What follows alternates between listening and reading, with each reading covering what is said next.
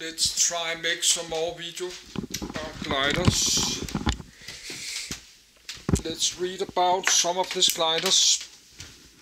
I have to prepare the video a little bit so I'm not spending most of my time to drink cola. But let's try and read this Wikipedia, read it on Wikipedia and then talk about it after the video. But that's many gliders, because I just like to get started. So first I'll try to keep the video below 20 minutes. So first I will read this, then we can look on the web page and talk about it, because I did not have time to read all this many, because I'm always tired. And need sleep. So I like to read this. I like to read it before I close everything down. I have 70 web pages. And English is not my language, so that's helped me a lot to have this computer voice. And I read my same time the computer voice. I read myself. Rolladen-Schneider LS1. LS1 for all club class, formalized standard class. Sailplane national origin Gemini manufacturer Rolladen-Schneider first flight 1968 number build 464. The Rolladen-Schneider LS1 is a standard class single-seat glider manufactured in Germany by Rolladen-Schneider from 1968 to 1977. Development.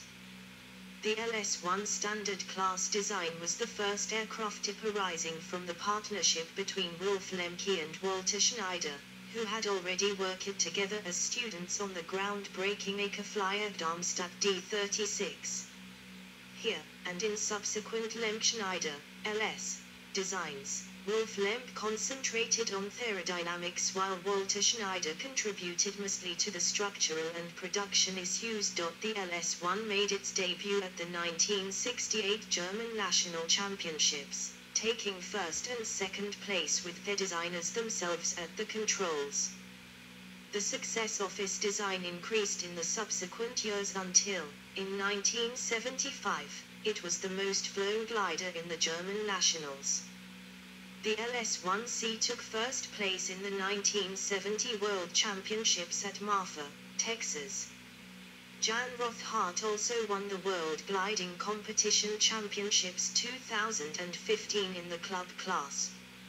Furthermore, Christoph Knock became Junior World Gliding Champion in the club class in 2005. The manufacture of the LS1 was discontinued after the IGC introduced the new unrestricted 15-meter class in the spring 1977, as the manufacturer needed all its resources to increase production of the LS3. A total of 464 LS1 were built.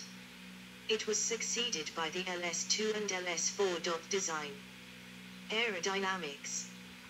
The designers desired to demonstrate that high performance and pleasant fly characteristics could coexist in a standard class sailplane built with the then still unexplored group technology.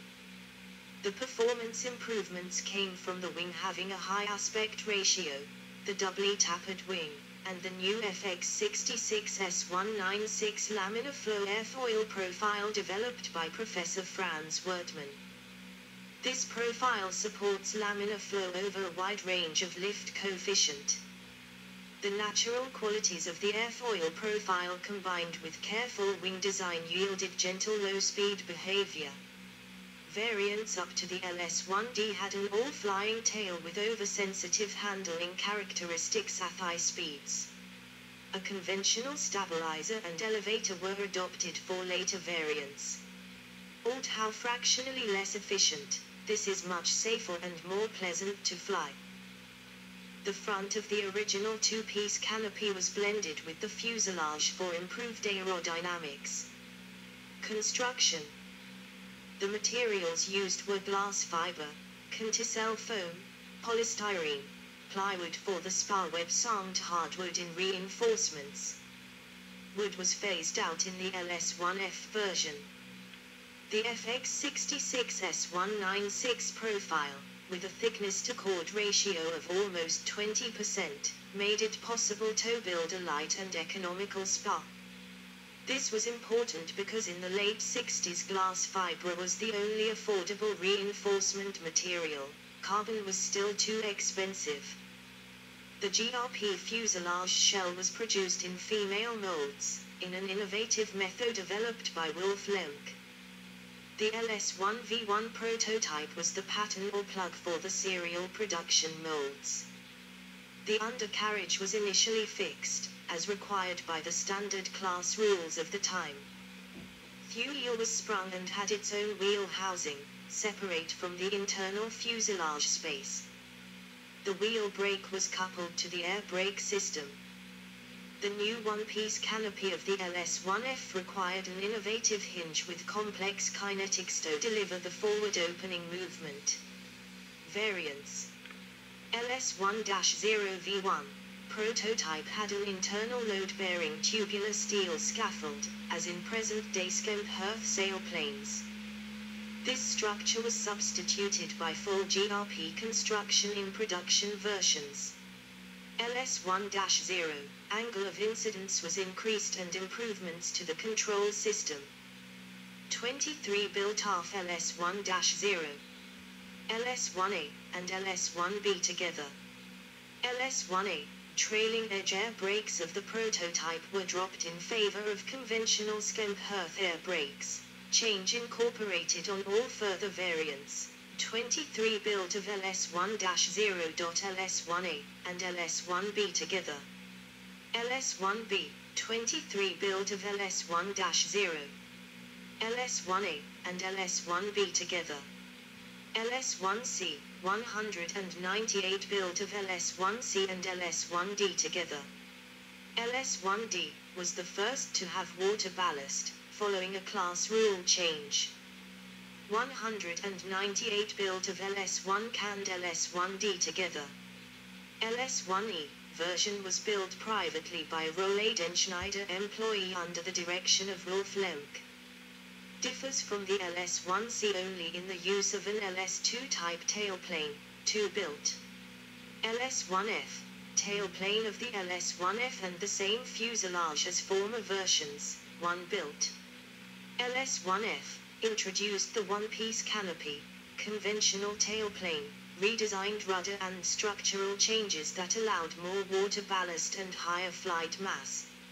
It also has reduced wing incidence relative to the fuselage, resulting in noticeably better high-speed performance than the earlier LS1 variants. 240 built. LS1F, 45, water ballasts of 2x 90 liters instead of 2x 45 liters, increasing the maximal wing loading from 40 to 45 kg /M2, hence the name, 1. 2 built. Specifications, LS1F. Data from, 2, general characteristics crew, 1. Length, 6.75 m, 22 feet 2 in. Wingspan, 15 m, 49 feet 3 in. Height, 1.37 m, 4 feet 6 in. Wing area, 9.75 square meters, 104.9 square feet. Aspect ratio, 23.1. Airfoil, modified Wortmann FX66S196 sections. Empty weight, 230 kilograms, 507 pound. Max takeoff weight, 390 kilograms, 860 pound. Water ballast, 90 L, 24 US gal, 20 imp gal. Performance stall speed, 70 kilometers per hour, 43 miles per hour, 38 kn. Never exceed speed, 250 kilometers per hour, 160 miles per hour, 130 kn, in smooth and rough air. 170 km per hour, 92 kn, 110 miles per hour. Maneuvering speed 170 km forward/h, 92 kn, 110 miles per hour. On aeroto 130 km forward/h, 70 kn, 81 miles per hour. On winch launch limits. Plus 5.3 minus 2.65 at 170 km per hour, 92 kn, 110 miles per hour. Plus 4 minus 1.5 at 250 km per hour, 130 kn, 160 miles per hour. Maximum glide ratio, 38.5 at 100 km per hour, 54 kn, 62 miles per hour. Rate of sink, 0.60 m forward/s, 118 foot forward/min, at 72 km per hour, 39 kn, 45 miles per hour.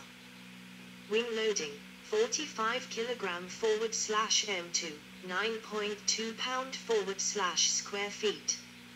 IGC Club Class Handicap 100. See also aircraft of comparable role, configuration, and Irabel Kaufbus. Glass Flugel Standard Libel. Skemperth Standard Cirrus. Schleicher ASW 15. Related lists. List of gliders. Good. So now I did read it, so let's try. But first I have to delete it because I have so many open.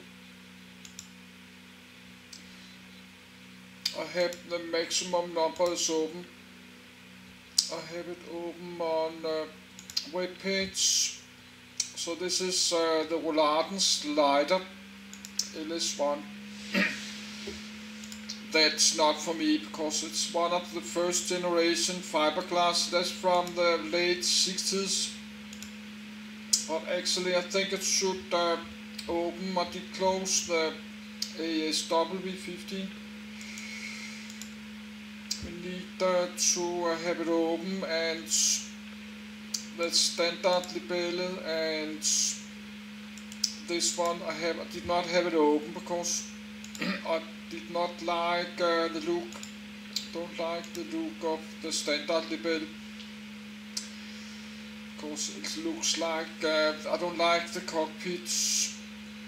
I like better like something like this. If I should buy an old glider from the early 60s, around 907, should be something like look like this. But this video is about the LS1 is W, but maybe we should read the LS2. I have the LS3, I don't have the LS2 open.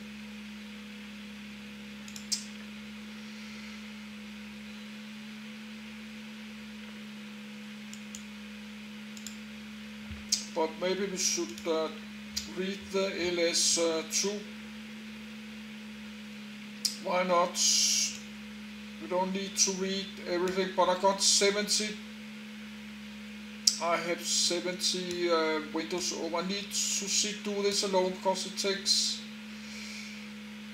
takes a lot of time, and we have to keep every video less 20 minutes, I think. No, it's I have to do it alone when I'm not recording to open all this. So that's LS, because we need I will not close it down, but here we got the LS2. I need some time to move it around, but I have a glide ration 38. That's a normal, that's not low and that's not high, but that's what they had around the 1970s. The ASW have like 40.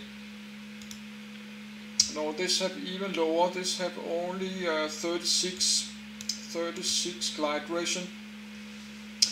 But the glide ration, that's not everything. That's you have to fly it. They fly different.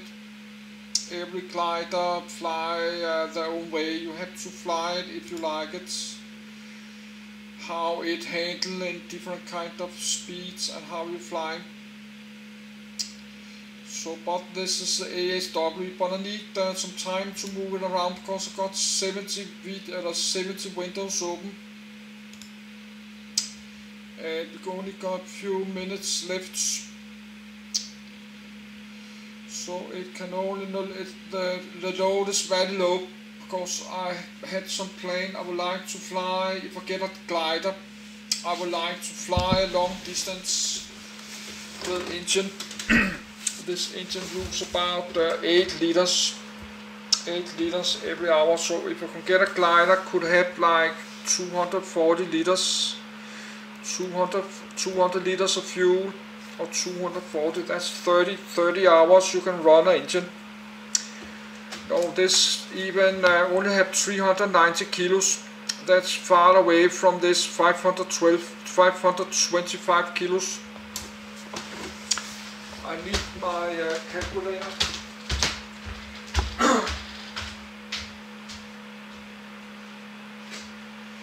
But I like to keep the video below 25 minutes every video, so I need to prepare my video. Now this can load a very low number of kilos. Maximum load is 390 and 230. This aircraft can only load 160 kilos. That's super low. This is why I don't like it. It can load a super low number of kilos, and the glide ration is not so good. So that's mainly why I should buy aircraft like this. So that's not the aircraft for me because the numbers is not good. So I need one could load like more than 300 kilos, like the ASV 20.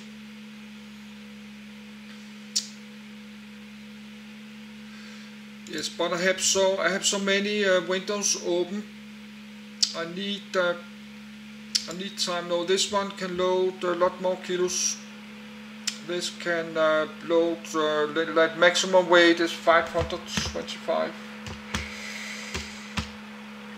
minus 260. This one can load 265 kilos, the ASW 20, and that's a club class 2, and the glide ration is much higher, 42. So if I should buy an old, this is from the 70s, this is soon like 15 years old. If I should buy an old glider, I will, that's something like this.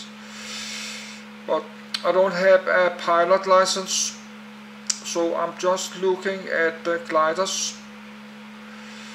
So like this one, there's nothing wrong with this, but I think you should not, we are in year 2024, you should not buy this today. If you're looking for old gliders from the 70s, you should not buy this one because the numbers is not good. But you have to try every glider, fly different, and that's something how the cost, how you can get. I think you can get maybe something like this, like $20,000 or $30,000, between 10 and 20,000 euros, 15,000 euros and 20,000 euros. No, 15,000 euros and 25,000. I don't know how much gliders cost a lot of money, but we have to keep the video below 20 minutes, so I will stop the video.